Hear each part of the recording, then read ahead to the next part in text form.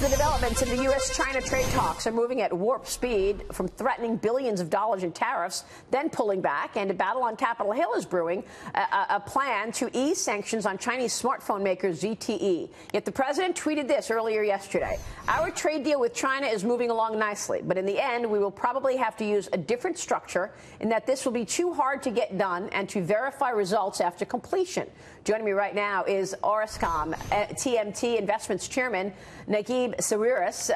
Good to see you, Naguib. Thank you so much for joining us. Hi, Maria. How are you? Yeah, I'm doing great. We are so happy you're here in the studio with us to talk about all of the international happenings going on. I'm going to get to China in a moment. Let me ask you first about North Korea. You invested in North Korea. Yes, I own a cellular network there, and it's been now 9 years that I've invested there, before the sanctions, before all this hype, you know.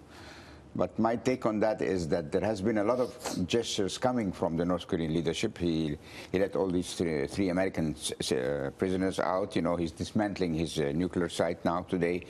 And I think when they do that, they become very sensitive towards the other side. They want to see some gestures from the other side. So I don't think it's a good thing to threaten while people are doing gestures that you are bringing back the tone of war, or trying to threaten them that if they don't.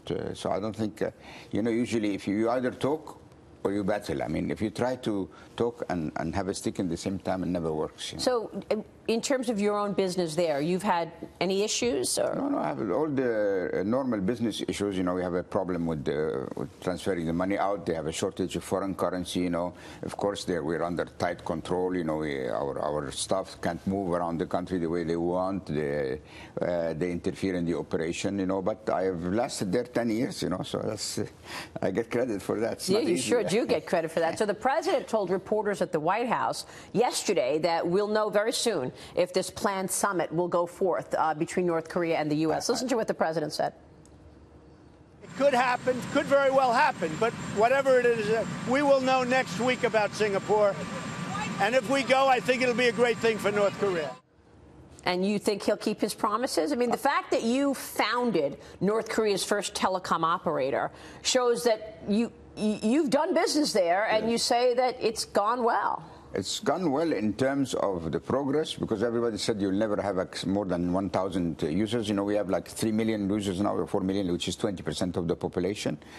But I think this summit is not just good for North Korea, it's good for everybody, you know. I mean, when you threaten war and you have South Korea on the border, I mean, and these guys, I mean, any war will result in casualties at the first stand at South Korea, you know. So we should try with all our effort to avoid that, you know. And as I said, you know, I think some gesture from our side here will help. I mean, the guy he met the South Korean leader, who looked very friendly. The meeting looked very friendly. He's let the American hostages out. I call them hostages because I think it was like that, you know, and also the fact that he's dismantling his nuclear plant. So if you need to, you know, sometimes in America here they are insensitive to people's culture, you know. So in our culture, or the Oriental culture, is if you smile, I smile 10 times. Yeah. If you threaten, I'll threaten 10 times. I won't go forward. I know these people very well. They're proud people.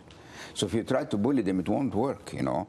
And, you know, and to threaten with a war that, you know, that is not easy, or you know that there will be casualties on the other side, on the South Korea. I mean, we're far here from North Korea, but what about the South Koreans? What do they feel when they threaten? So you're referring to the comments about Libya?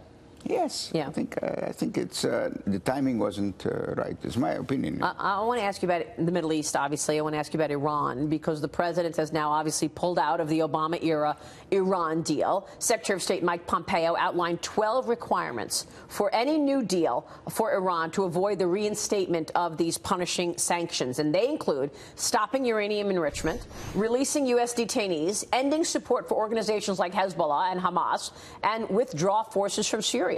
Your thoughts? I think we should have had the proofs first that they violated the original agreement. I mean, before you cancel an agreement, you have to bring to the table the proof, you know. And taking Vice President Netanyahu's TV show about the Iranian you know, not comparing. I mean, this is America. You have your own agencies. You have your own way to determine whether these people violated the agreement or not. Because then it's easier. Then everybody would support the U.S. if they knew that the other parties are playing games and are not adhering by the agreement. But canceling today, the downside are two things. One is that you will shake the confidence in any agreement in the future that the U.S. signs, because everybody will say, okay, you might sign an agreement, and then the next day you will renege on it. Yeah, but they were saying death to America even before the ink was dry. Okay, I mean, let's talk. The second one is that today we'll have a break in the union between the Europeans and the Americans. We'll have to deal with that. When you do sanctions,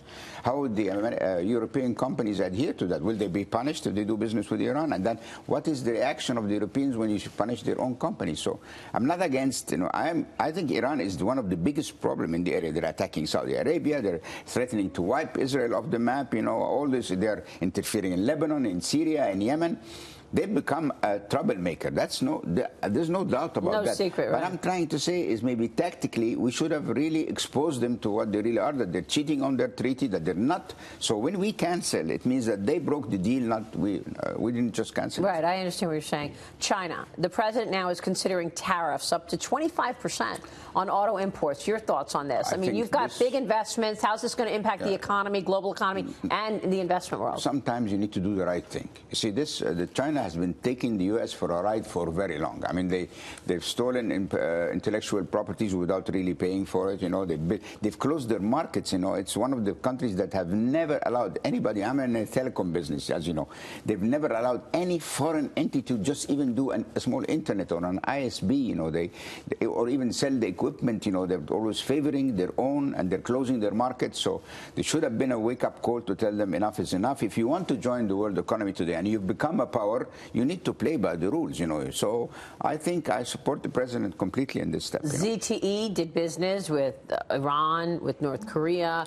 ZTE is really worse being punished. As from my experience in the telecom, they're the ones who were doing business in Libya, and they're the ones who do stuff like that. I mean, but if the president wants to play this card against something else, it's fine. So they should be punished. You're saying ZTE? Yes, yeah.